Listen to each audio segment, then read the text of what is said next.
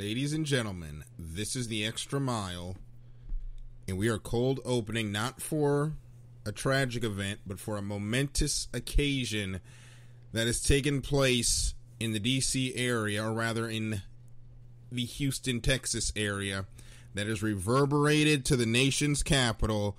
Ladies and gentlemen, the Washington Nationals are the World Series champions!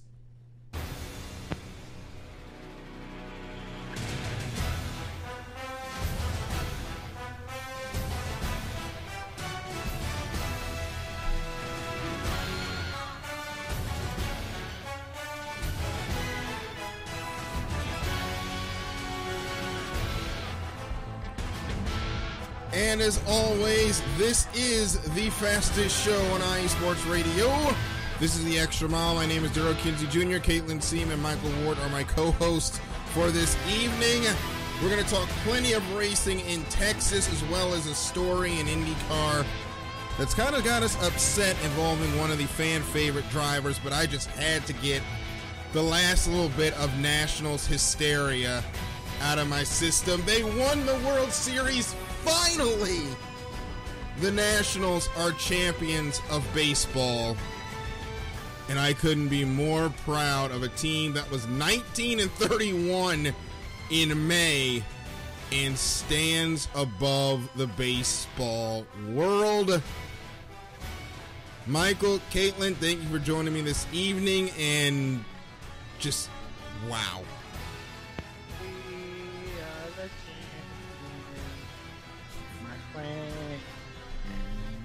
Will you keep on fighting?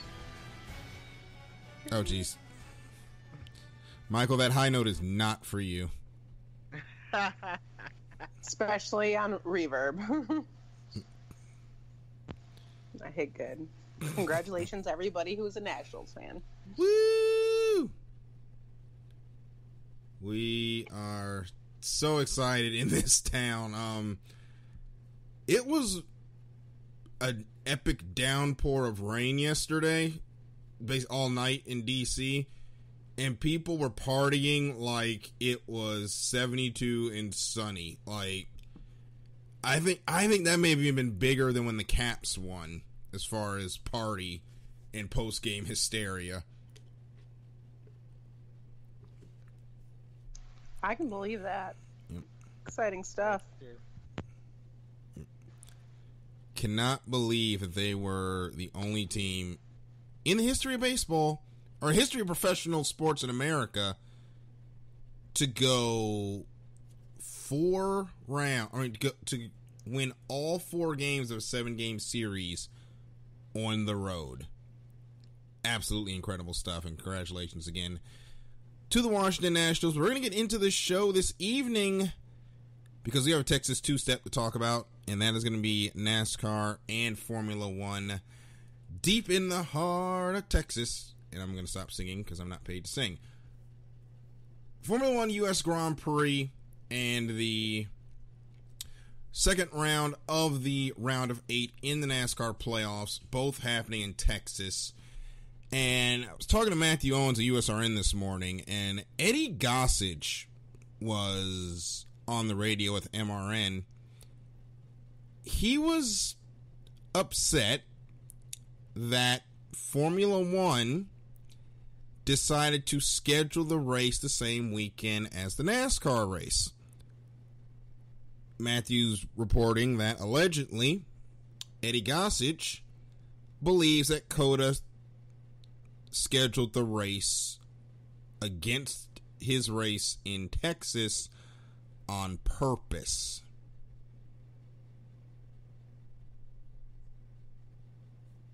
Sure. Couple of problems with that. COTA doesn't make the schedule. F1 makes the schedule. And why would Formula One care exactly what NASCAR's schedule for that weekend is? Like, really? I don't know, because they think for some reason that it's all going to come collapsing down. Like, he acts like... He basically chastised COTA and said, F1 doesn't care about their fans or NASCAR fans. Of course they're not going to care about NASCAR fans. They don't run NASCAR. I feel like to that they're going to respond NASCAR who, honestly. Yeah, like, who are you? Basically, have we all seen Endgame by now? Of course I've seen Endgame by now. Okay, so remember the scene when Thanos, and by the way, spoilers, but then again, the movie came out in May. It's October. You should have seen it by now. It's on DVD right now. You should have seen it. Remember the scene when Scarlet Witch shows up to fight Thanos, and she's like, "You took everything from me," and Thanos is standing there like, "I don't even know who you are." Formula One is Thanos. Eddie Gossage is Scarlet Witch in this situation. Mm-hmm. He's really mad that he thinks they're going to take the ticket sales away from him, while Formula One barely understands they exist. And by the way, go look at the ticket prices for COTA. I don't think they're stealing many NASCAR fans away. In fact, let's do that. Because I love doing this time of year. I think we've done it 2 years in a row. We're going to do it for the third year. How much are prices for the Formula One U.S. Grand Prix? We're going to take a look at it on StubHub.com. Actually, this is a secondary seller. And it looks like there are some people actually selling their tickets for about from $195. Let's actually click on this and see what it is. It's for the 3-day pass, by the way. So not bad on the resale market, where you got tickets right about $475 to sit in your turn 5.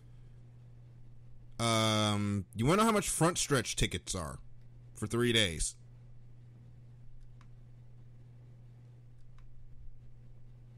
Guys? Oh, we were supposed to actually guess a number? Yeah. So, I want you guys to guess what a main grandstand lower level 3-day pass will get you, how much that one costs off of StubHub. For the F1 race, right? Yes. For the COTA weekend. Yes. For an all-day weekend pass. Yes. $150. Higher. $350. Higher. $550. Higher. You're not even close. $1,100. Lower. $995. $1,045. It costs over $1,000 to get a 3-day weekend pass to the Formula One race. For the main grandstand, lower level, section 110, it costs $1,045. Yeah, see, Formula One shouldn't give a shit about NASCAR fans because no NASCAR fan can afford that. Kaylin, that's a horrible thing to say. It's horrible, but it's She's not accurate. wrong, but, jeez. Nobody ever said my truths were gentle. I mean, if you look at the NASCAR fan base, and they're mainly blue-collar, working-class Americans, they're not going to be able to afford $1,000 per ticket. And that's on StubHub. I'm going to bring up the actual website, and we'll do it from there this time. Because remember, StubHub, sites like StubHub, you can usually get your tickets for a discount. So this is for the Formula One Emirates United States Grand Prix. I'm going to bring this up. Where can I get my tickets? So we're going to go to the tickets link. This is actually a very well put together site, by the way. I think my coding teacher would actually like this website. So the 3-day passes are sold out. 3-day flex passes. And the Haas F1 fan experience is sold out. We're looking for the 3-day premium grandstand seats. We're going to do those first. I'm going to see if they got some prices here. So, we're going to go. Okay. I want you guys to guess what the trackside ticket price is for the front stretch. I don't know what this means. Or what's the difference between trackside it's tiered by level. So trackside is the lowest level, club level is the highest level. So this is for the 3-day weekend pass again? Yes. This is a 3-day weekend pass. Lower, actually. Michael's turn to guess. Michael, you're up. I was just gonna let Caitlin do all of this, but $655. Lower, but Michael was closest. Trackside on the front stretch, $595 a ticket, and that's sold out somehow. That's expensive. The lower level ticket that we saw on StubHub is actually less here on that website, $695. The mezzanine section is $1,000, which is the 200 level seats. $1,095 a ticket. Eddie, I'm a level with you. I don't think F1's going to steal many fans from you. I mean, to sit in the decent grandstands, your entry fee is $455 to sit in. I'm trying to get this to scroll. $455 to sit in turn 15 or the turn 1 grandstand. All of those tickets are sold out. So if you wanted to sit in the actual grandstands, you're out of luck. For the bleachers, I'm just going to tell you these prices since I can get it up. And the point is just to go to say, this is just to further illustrate. Getting it up? Funny. I'm trying to get this screen up. Oh, Jesus, Caitlin. This just further illustrates the divide between other forms of motorsport and Formula One. So your lowest seated ticket price, like the regular bleacher stands, which are in turns 4, 9, and 12.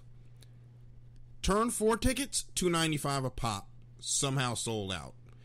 Turn 9 bleachers, also $295 a pop. You could still get a ticket over there right now. The turn 12 bleachers all sold out. Lower level, $345 a ticket. Upper level, $395 a ticket. This is not an inexpensive motorsport to attend.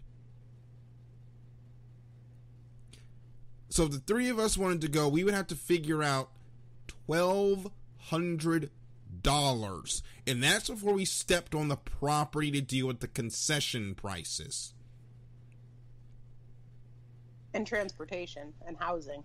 Yeah. And parking at the racetracks. I don't even know if they do unpaid parking. They better not do paid parking. I would fight somebody if they had paid parking. But anyway, I do this exercise just to say every year, because Eddie Gossage has done this every year since the Dakota races come out. And and I just saw Brian Stevens joining us. Welcome, Brian. He said, Caitlin, speaking the truth, only spent $160 on premium Brickyard Penthouse tickets.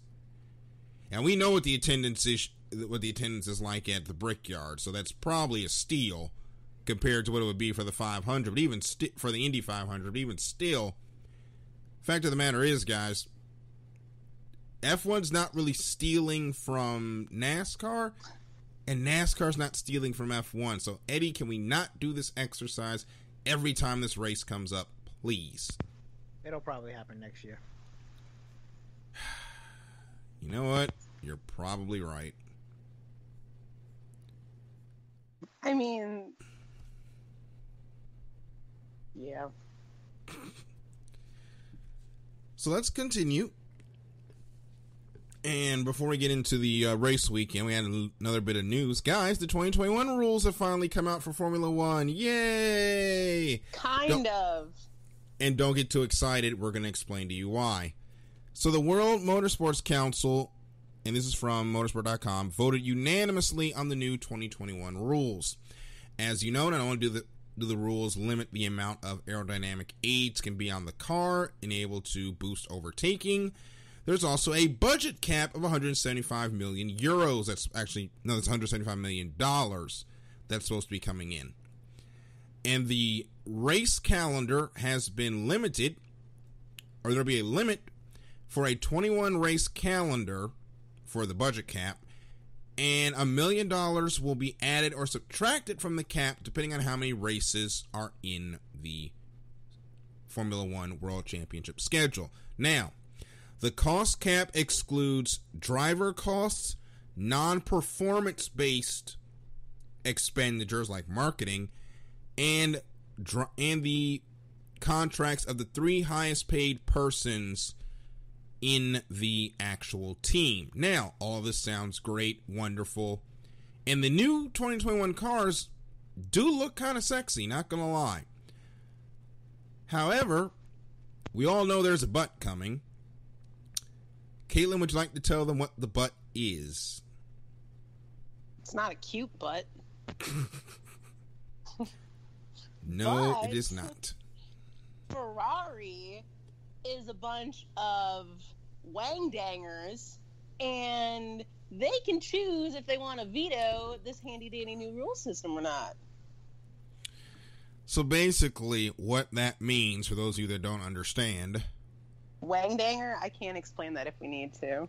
I don't even know what that is. We have been working on this rule package, I believe, for 2 years. With all the complaining and backbiting and sniping and consternation from the teams. We have finally got something together that is tangible and the fans would actually be on board with, possibly, if everything goes well.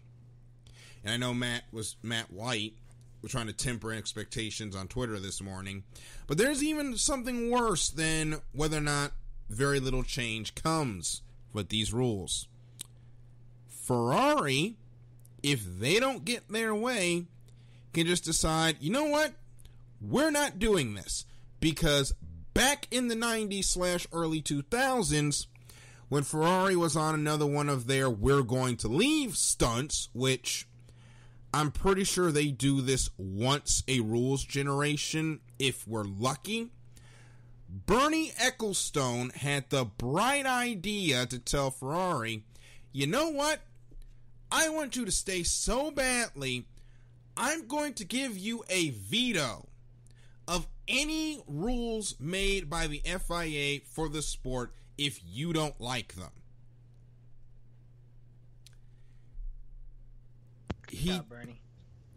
He basically gave them a forget you, we're Ferrari card.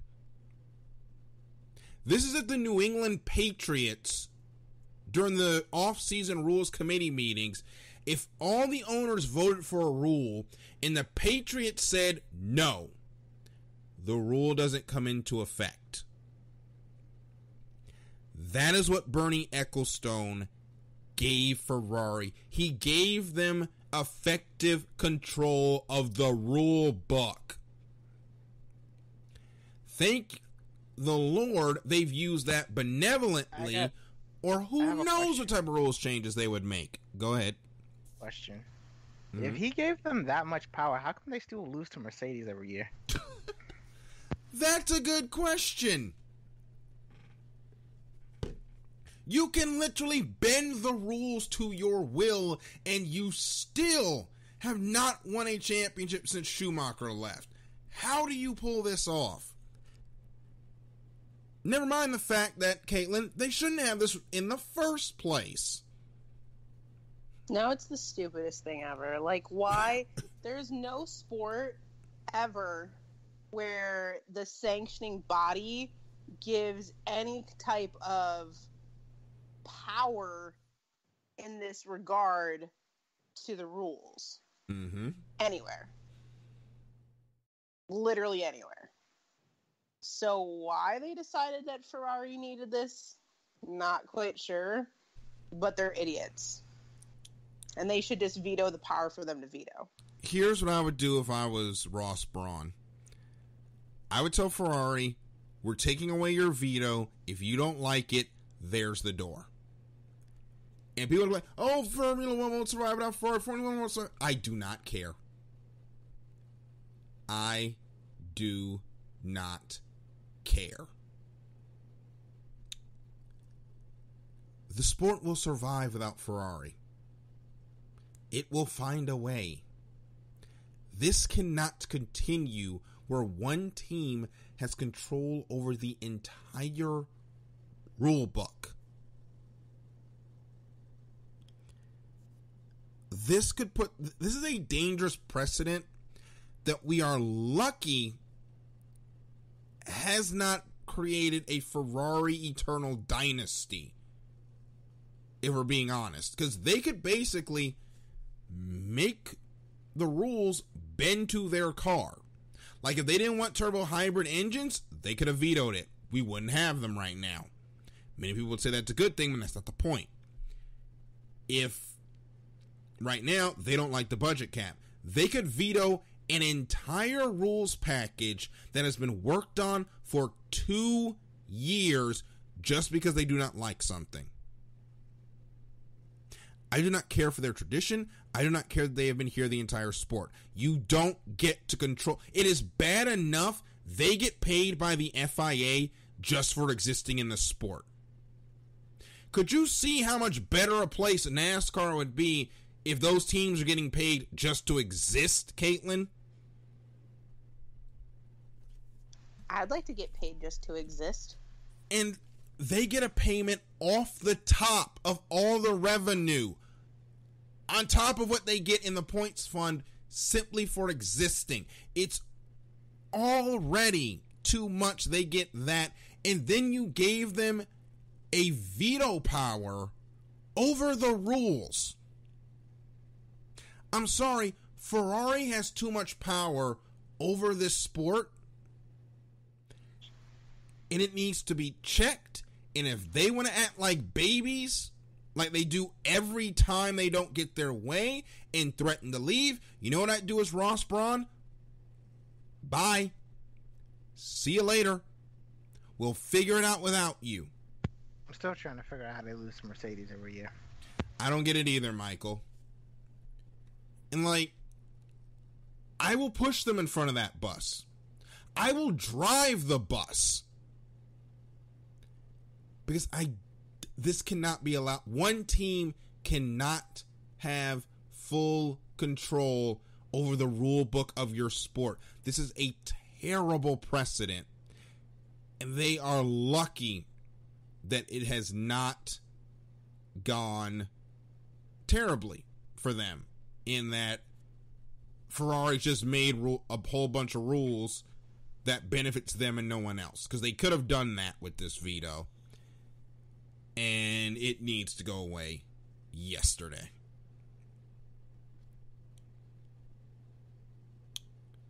So with all that being said, let's get into the U.S. Grand Prix. And there's a reason we haven't really talked about the race. And it's simple. If you go over to Formula1.com and you check out what the championship scenarios are, it's simple. Bottas doesn't win the race. Hamilton wins the championship. It is literally a Hamilton just has to finish the race situation to clinch his 6th title in the track that he loves a lot, COTA, or the Circuit of the Americas, for the U.S. Grand Prix. Guys, I wish I could try and make this exciting. I wish I could tell the people there's a chance, but I'd just be lying at this point. And it's kind of sad.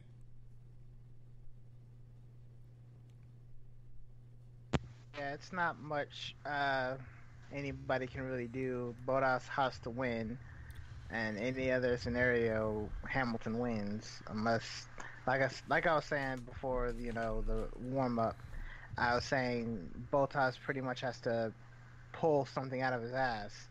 Early season, Bottas needs to come back, or Hamilton wins. Well, it's not even that. Mid-season, Bottas would have to come back, and Hamilton would have to have the mother of all bad luck. Because even if Bottas wins every race to the end, and Hamilton finishes 5th all the way to the end, they're just going to tie, and Hamilton wins on the tiebreaker.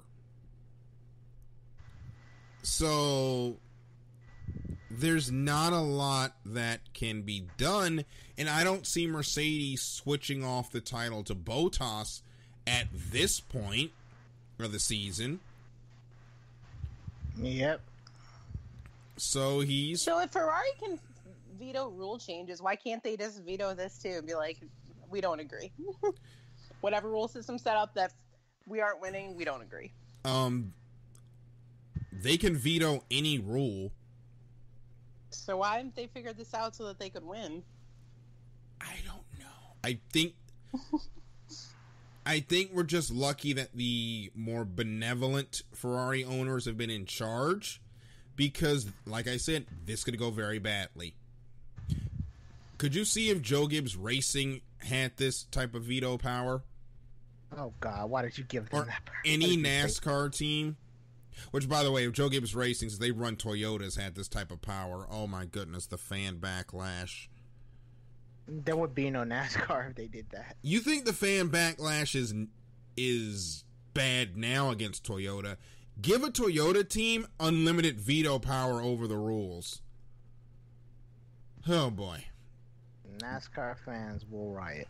Yeah. Will they though? Yes. Yes. Out of everything that's happened? Yes. Yes. Caitlin. Are we talking about a baby riot or like a riot? No, a riot. Daytona will be in flames. Caitlin. Will it though? I think Daytona's too wet to set on fire. Well, they want to start with something in dry heat like Phoenix. Well, it depends on the time of year. But we still have people making posts about Toyota's involvement in the production of Japanese airplanes during World War II. They don't talk about Mitsubishi, though. Anyway. But I don't think a riot qualifies with complaining really loudly. It's not like you can riot by yelling through Reddit aggressively. No, I think this would transform into an actual riot. But maybe we should give this a shot then. I've been hearing these rumors. I don't know if we're on the NASCAR segment yet, but it's like I've been hearing this rumor that Honda, save that because I want to talk about that. Okay. I want to talk about that when we get to the NASCAR section, because this is starting to become something that I thought the sport was heading towards anyway, with how the sedan classes are shaping up in the automotive world. But we're going to talk about that on the other side of this break. We're going to take a break. We're going to come back. We're going to have a IndyCar conversation because something's going on with the mayor of Hinchtown, and it's something that a lot of people are not going to like. We'll talk about it on the other side of this break here on the Extra Mile on IE Sports Radio, your direct feed for all that is sports. Hi everybody, it's Calvin here from USRN, here to give you an important message. Since 2017, we have done our absolute best to provide you with nothing but the highest quality of sports calls in the greatest of quantity possible. Thanks to you, our station has grown more than we ever thought. That's why, with your help, we would like to grow even further. Just think, twice the amount of your favorite calls, 24 hours of coverage, talk shows, play-by-play, game-by-game analysis, and so much more. That's right, USRN2 is officially in development. But we can't do it alone. We have set up a GoFundMe page that you can access from our homepage on the left of your screen. We also are planning special giveaways and prizes to our highest donors. Our goal here at USRN is to bring you the best calls possible at no cost to you. In order to continue to do that, we need your help now. Please check out our GoFundMe page, and if you would like to know how you can help, you can email usrnradio@gmail.com. Without your support, we couldn't do what we do.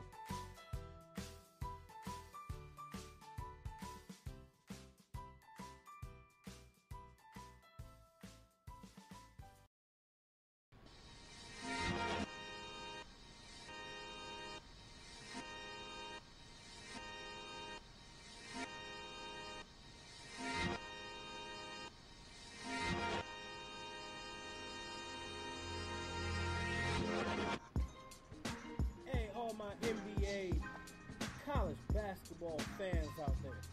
Tired of hearing about just the dramatic stuff in the basketball world. Tired of hearing about what such and such reward tonight. And not about the game? Hey, leave all of that alone. Because on Wednesday nights, I got this show called Fast Break with Phil Jones here on the IE Sports Radio. And all we talk about is straight basketball, from where it comes down to the NBA, the NCAA, and even the WNBA. I don't discriminate. I give all my NBA, my basketball, whatever you want with sports, to the slam dunks, to the three-pointers, to the teardrops, to the game winners. I'm there. I'm speaking about it. I have a debate. I have my panel. I got a squad that rolls in, and we're going to be talking mad sports. We're going to be talking about the Lakers. We're going to be talking about even the Brooklyn Nets. We're going to be talking about who's the top team out there in the NBA. So, tired all the drama. Tired all what he wear today? What kind of shoes he had?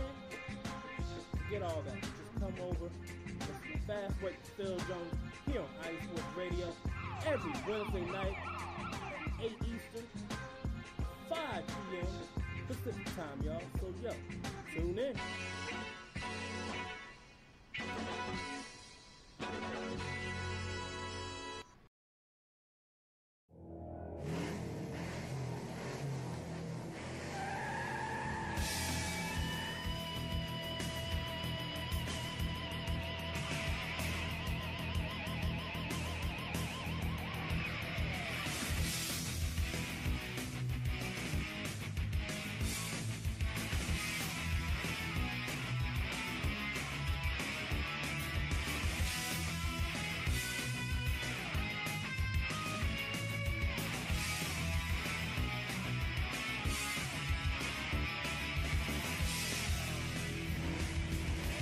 So I was debating on whether or not we're going to come back to Baby Shark, but I'm not sure we have to go ahead to do that, so I did not.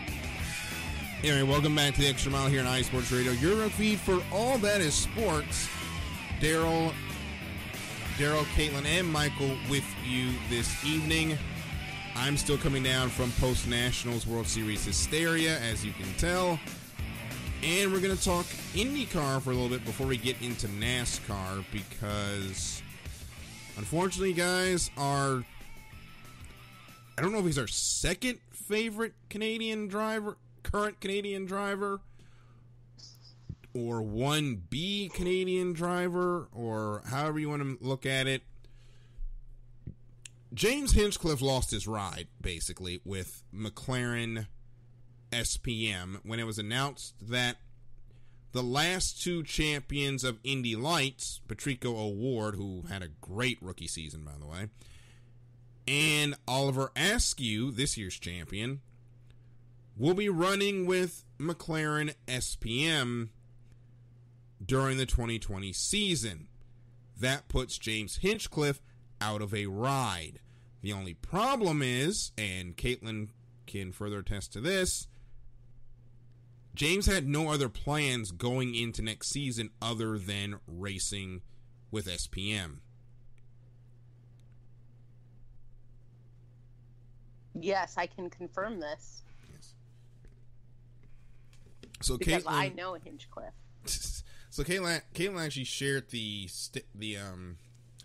image that was posted to social media. This is James's statement on the matter. And Caitlin, you want to go ahead and read that for us if you got that pulled up? Absolutely. Okay. Do I need to do a Hinchcliffe voice, or can I just do my own voice? You can just do it normal. I kind of want to hear this. I haven't tried it, so I'll just do my own. I'll add a couple A's in there. They'll make it Canadian. It goes without saying, the happenings of the last 48 hours have been difficult, eh?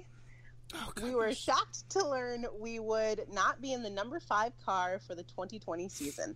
Obviously, it's very late in the game, but my team is working flat out to try and salvage a full 2020 IndyCar campaign. The support from the motorsports community has been overwhelming and is is endlessly appreciated. We only get to do what we do because of the fans, and your passion is amazing. Disappointment aside, I still have my health, incredible family, friends, and fans supporting me. And at the end of the day, there's not much a little maple syrup and a Leafs game can't fix. Hey? We've been kicked down before and came back stronger. This is simply our next fight. Challenge accepted. Hinch. Hey? So All this A's my own. Oh my so God. the basics and there was a lot of blowback from drivers when it came out that Hinchcliffe is not going to be driving next season. And it basically came down to, it's late in the day to try to find a ride for 2020. It's November. The season starts, or no, well, it's basically November. Tomorrow's November, if you're listening to this live. Season starts in March. Testing begins soon. Preseason testing for next season begins soon.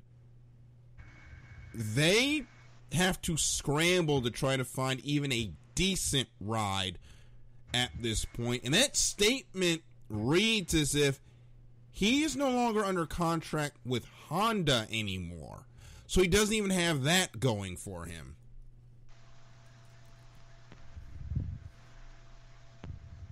Unless I'm reading into that statement wrong. Is that what he's basically saying? I feel like he is open for business. Yeah. In non-dirty ways. So, maybe dirty ways too. Oh goodness. So this is what Graham had to say. Graham Rahal had to say. This was yesterday. Gut-wrenching, but you had a contract with him. When does a contract mean a contract? We see this in other major stick and ball sports, but it's maddening to see it in our world. A contract is firm, and sadly these days doesn't mean much to a lot of people.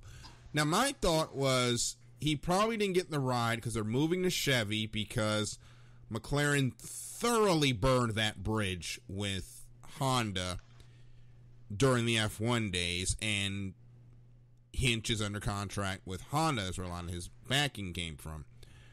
So I was under the impression he still had that money. Apparently he does not. He does not have a ride, though it hasn't been confirmed that he doesn't have that money. Either way, he doesn't have a ride. You would think Honda would be scrambling to try to find him a ride somewhere. But this is frustrating if you're Hinch, because you had a signed contract with the team, and all of a sudden it's like, well, we're going to take these two new kids, and we're not going to even make a third car. So, bye.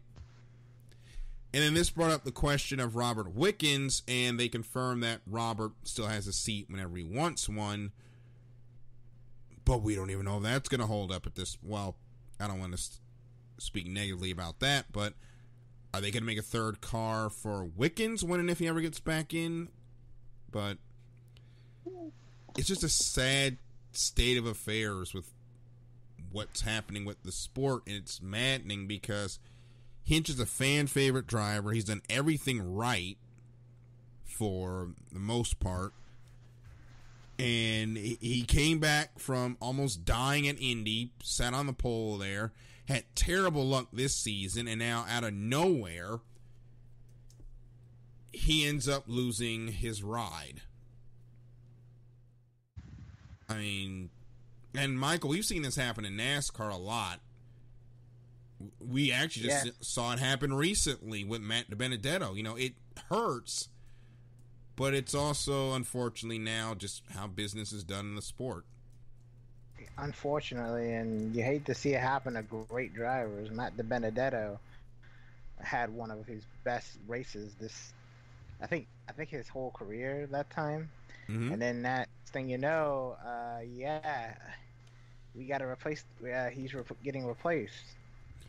Yep, he's getting. It's you're hearing it now from James Hinchcliffe. He's just getting replaced, and in Formula One, people get replaced left, right, and center. So it's just sad to see that's just becoming a staple in motorsports now. Yeah. Well, my hope is that Hinchcliffe is on the grid come next season, but it's going to be really sad if that happens, where we lose Hinch from the grid in 2020, but cross our fingers. And also, there was, before we go to break, some late breaking news. Codemasters, via WTF1.com, Codemasters has agreed to continue to produce the F1 games until 2025 with a 2-year option out to 2027. And Michael and I love the Codemasters F1 games. They've been incredible for helping bring people into the sport. We've got the new F1 esports series going on, and Codemasters will get to continue growing those aims into the next decade or so. Fun fact about the Codemasters game. Right now, the patch has released that will switch Albon with Gasly. Nice. So if you're looking to have some continuity in the season, that patch is now out. And also, just to let you guys know, if you're doing a career mode with the patch, it won't happen until you start a new career mode. Just to let you guys know. Okay. So we're going to take a break. We're going to come back. We're going to talk about the second half of the Texas two-step in NASCAR. And Joey Logano is not making a lot of friends. We'll explain on the other side of this break here on the Extra Mile, here on iSports Radio, your direct feed for all that is sports.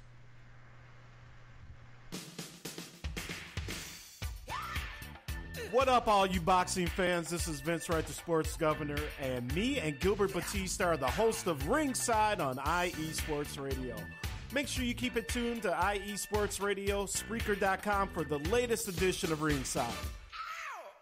All the boxing news you need right here. Keep it tuned, Spreaker.com, IE Sports Radio, your direct feed for all that is sports.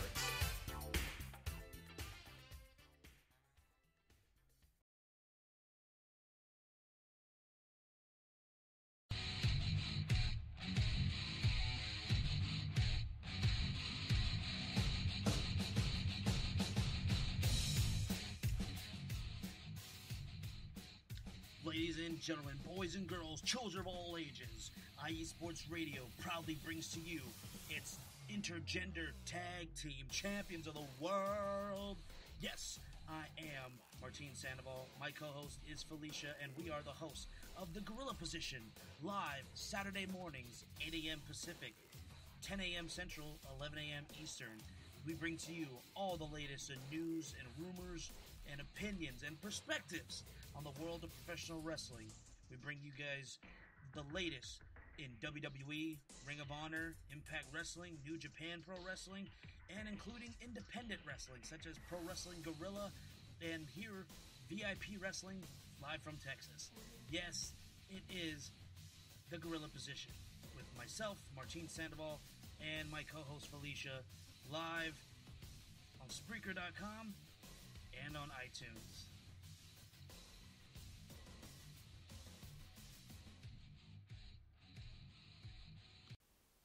Attention, all sports fans! If you're someone who wakes up each morning with lists of sporting events to go along with your to-do list for the day, then you just might be a diehard. The world of sports is as vast as the ocean is deep, including the major leagues, the minor leagues, the college, and everything in between. This is me, your boy Larry B of IE Sports Radio, welcoming you to join me every Monday evening at 4 p.m. Pacific, 7 p.m. Eastern on The Defining Moment, a show that focuses on what really matters in the sports world, sports themselves, and nothing outside of them. Once again, tune in for The Defining Moment with me, your boy Larry B, every Monday evening at 4 p.m. Pacific, 7 p.m. Eastern on IE Sports Radio, right here on Spreaker.com. We'll see you there.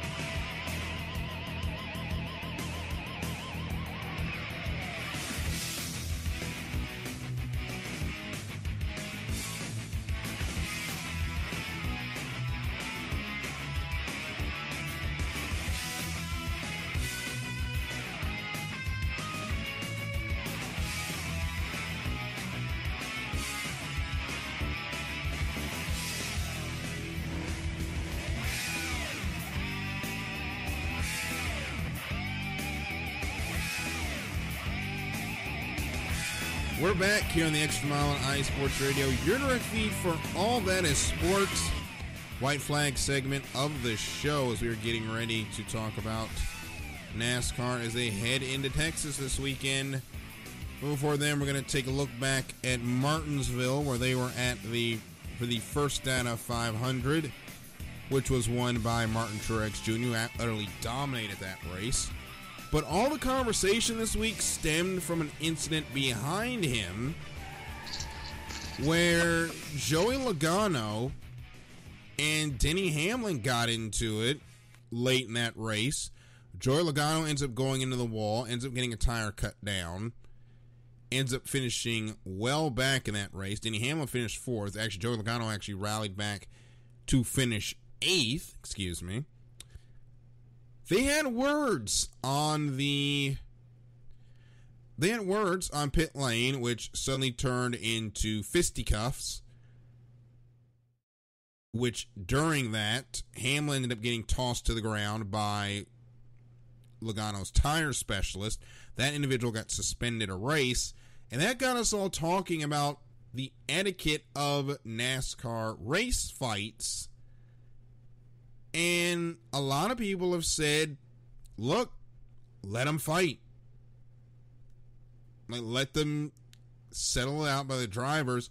Nobody else steps in and basically, as we were saying, handle it like hockey, as Caitlin was saying during the break.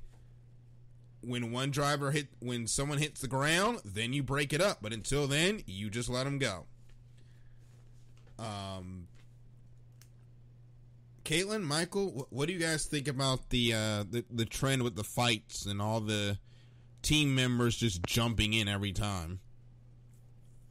I mean, it's nice that they have their backs. Mm-hmm. I mean, I feel like you need to hire pit crew as like you hire them for muscle, but apparently it's more than just lifting tires muscle. Yes. yeah, they're like bodyguards at this point. They really are. But maybe they're trying to prove their worth for the fact that NASCAR is trying to get rid of them. And so maybe this is their way of reminding them that pit crews are necessary. Because if we didn't have pit crews, well, then look at all of these drivers that would have really uglier faces than they do already. Well, one issue that I see is with someone landing a punch, basically getting suspended, and with this being the playoffs, the crews are trying to break it up before a punch actually gets landed. Well, that's the funny part of it too, if you think about it, because it's not like football where you have a backup quarterback. Yeah, you only have one driver. Only one driver counts for the championship. So the teams have to jump in and break these fights up, or else they're going to lose their championship driver in a chance at winning the Monster Energy NASCAR Cup. So that might need to be relaxed if you're going to let them do this, because honestly, my thing is, let the driver settle it. But on this other end of the token, every short track here in America has a rule where if you throw a punch, you're automatically suspended a race. So we want things to be like the grassroots in NASCAR. So what if they just slap them? Is a slap suspendable? If you Make them slap. If it says punch, you can get away with a slap. Well, it doesn't. Well, they make or sure. Like hit somebody with a glove, like they used to do in like the olden days in the movies. Well, I know the rules are leveled that if there's any physical contact in a aggressive manner, you're automatically suspended a race. So NASCAR would be in line with those short track rules everyone likes to idolize and say aren't as gimmicky until you actually, examine short track rules. But I honestly think they just need to let them fight. I mean, you're just going to use the fight in the highlights for the next 50 years anyway. How many times have we seen the Jeff Gordon fight with Brad Keselowski since 2014? It's infamous. Like, we see it every single year when we get to this race. We even see it in the spring race. And this incident happened in the fall. So if you're going to use these fights to market the sport, the drivers shouldn't be getting points penalties for it.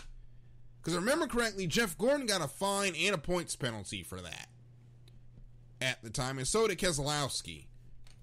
No one should be getting penalized if you're just going to replay it 5 billion times.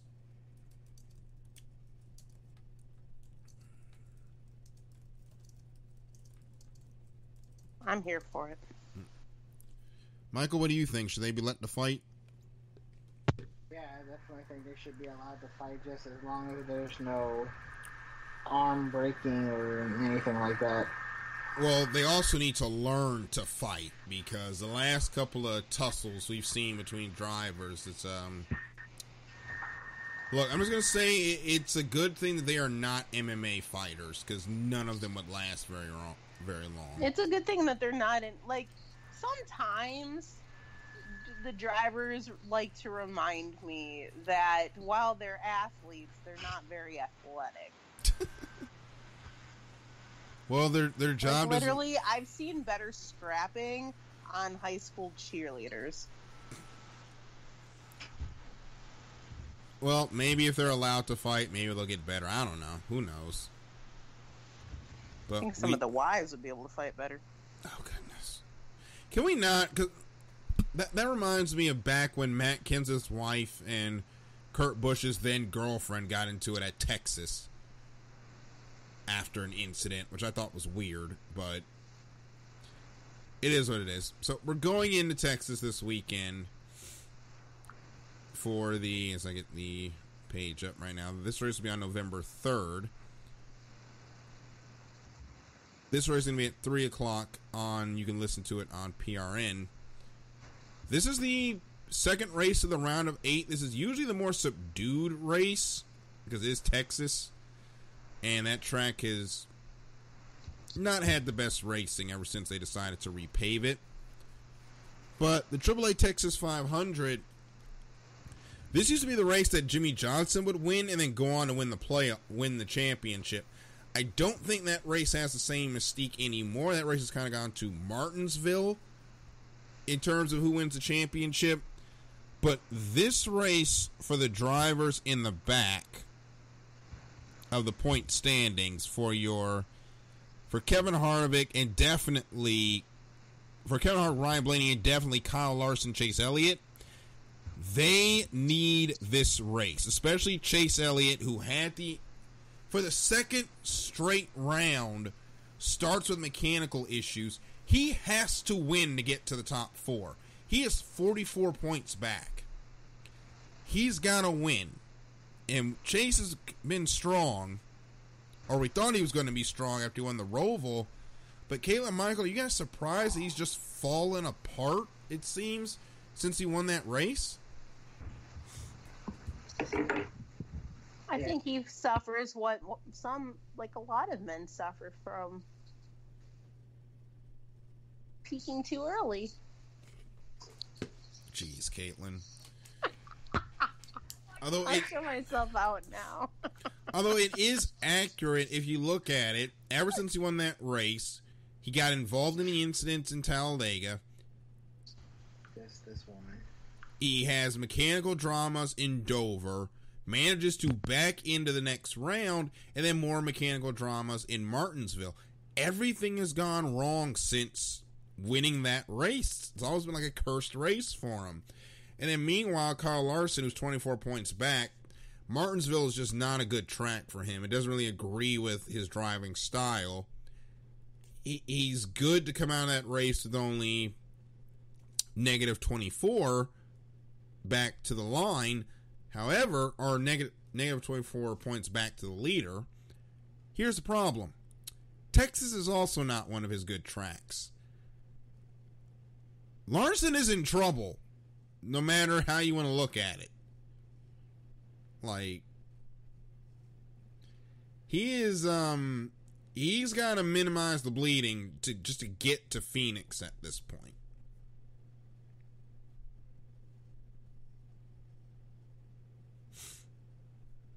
I don't know if he's going to be able to, though.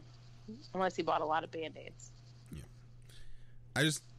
I think Larson is not... Well, I just don't think he's going to make the round of 4. And if he's ever going to make the round of 4, he's got to figure out how to way to be better at Martinsville in Texas. Because remember, next year, Martinsville becomes the decider for who goes to Phoenix to run for the championship. So he could be even a worse situation if he gets to the final round of 8 next season. But maybe they'll be better next season. Well, that's the hope. But the thing is, Chevy has decided that this is a fine time to bring in a new body when they're about to change entire car in 2021. I don't get this decision, but it's up to them. So we will see what happens. This race can be seen November the 3rd. It'll also be heard on USRN. Our own Matt White will be over there. I will actually be in Southern Maryland covering a race for my final project in one of my classes. So, unfortunately, I will not be able to make the race on Sunday, but I will be there for the final 2 races of the season. But before we got to go, guys, we got to make some picks. We got Texas, 2-stepping. We got COTA, and we got the Texas Motor Speedway. Who you got?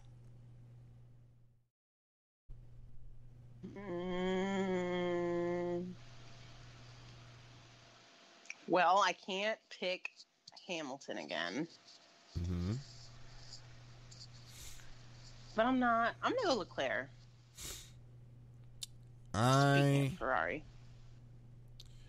I'm going to go Verstappen this week. Michael, who you got? I almost did Verstappen, too.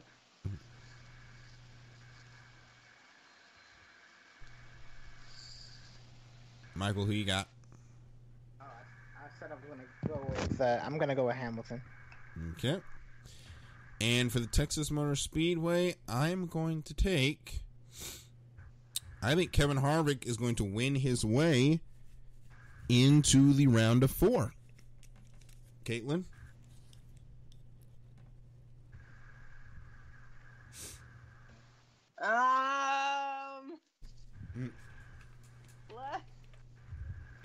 Kozlowski? I guess. Okay. Maybe. Michael, who you got? I'm gonna go with. I feel like that's a good pick. Kyle Busch. Well, we will see how these picks work out this weekend. Remember, if you want to play Nearest to Win with us, just hashtag Nearest to Win with who you think is going to win the race this weekend. The secret is I pick the people that I don't actually want to win, and I do want to win. Hence Martin winning Martinsville. I didn't pick him to win. But can I point out the glorious Nearest to Win curse that is still upon us? Proof being Chase Elliott. Yes. Who both I and Matt picked to win, and he went down in a fiery flame of disaster. Sorry, Chase. I mean, I wasn't really sorry. Well, with that being said, it is time for us to wrap up another episode of The Extra Mile. Remember, listen to Caitlin's show, Not What It Seems, at 5 p.m. Comes on right before this one. My writings are WBGRnetwork.com. Lita's are at gpgirl.com. And Lita, we're still thinking about you, and you are still in our prayers. Hope to have you back on the show soon. Check out iesportsradio.com to get in touch with the iSports Radio community, read bios on the host, and listen to episodes. If you missed any episode of any iSports Radio show, remember you can hear it on YouTube, iTunes, Stitcher, the Spreaker Show Reel, and other places where podcasts can be heard. Also, keep it locked to our social media pages on Facebook, Twitter, and Instagram. And remember, I'm at DK Junior 12. Michael's at Stargazer_FX. Caitlin's at Caitlin Seam, and Lita's at Lolita Camelo if you want to get in touch with us during the week. However, that is the end of this episode of The Extra Mile here. For Caitlin and Michael, I'm Daryl. We will see you all at the next green flag. Good night, everybody.